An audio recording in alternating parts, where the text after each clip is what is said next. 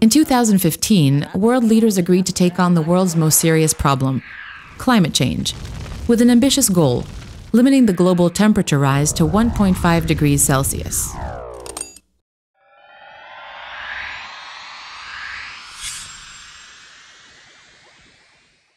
To meet this reduction target, we would need to reduce the amount of carbon dioxide we release into the atmosphere by about 40% by 2030.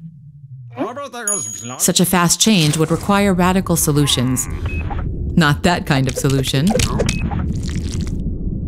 Today, 40% of carbon emissions are produced from the use of energy in the home and personal transportation, so reducing emissions by households is immensely important. How could this be achieved? One innovative solution is personal carbon trading, or PCT. Under a PCT policy, governments would set a personal and equal cap on emissions that would reduce gradually over time. Each individual would then receive the same yearly carbon allowance.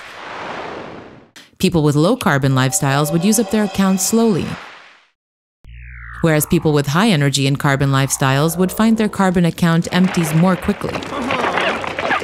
Energy consumption would become more expensive once their allowance runs out. People who don't use up their allowance would be able to sell the remainder in the personal carbon market. This could benefit less well-off or greener people who generally consume less energy, and encourage people with more options to reduce their carbon footprint. For example, they could insulate their homes better or switch to more energy-efficient appliances and transportation. Dr. Yael Parag from IDC Herzliya and Dr. Tina Fawcett from Oxford University have been researching PCT. What would PCT look like in reality? How could PCT be both fair and effective? Would the public and politicians accept PCT? Parag and Fawcett argue that PCT would be effective, as it taps into three powerful behavioral drivers. Economic. A carbon-intensive lifestyle would be more expensive. Psychological. Raising carbon awareness would motivate people to change their energy use habits and to prefer a lower carbon lifestyle. Social. The fact that everyone would have an equal allowance would set a new social norm around a shared effort to reduce carbon emissions and help limit climate change.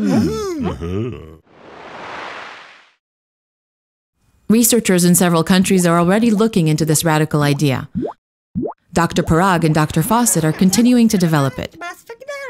They're defining a research agenda and exploring how PCT, together with other policies, could help us become a low-carbon society.